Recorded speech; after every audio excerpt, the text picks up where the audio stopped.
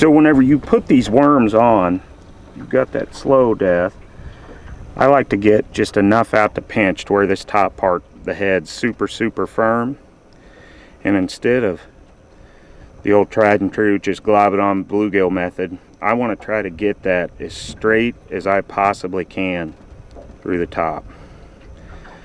Once I get to the 90, I'll thread it about halfway up, and that's whenever I'll break it over. And I'll push it all the way up. I use just a clinch knot, a fisherman's knot, to where it's sitting just like that. And once I'm to that point, roll it back over. And if your worms are good and fresh, it may look like it's going to be shorter. You want them long, you know, if the fish are finicky, but I like to take 2/3 of it. I'll pinch it right off, and that's about the perfect amount of worm that you want. All right, Coop, you'll drop that straight down, you'll feel it bump. Okay, and then one pull up.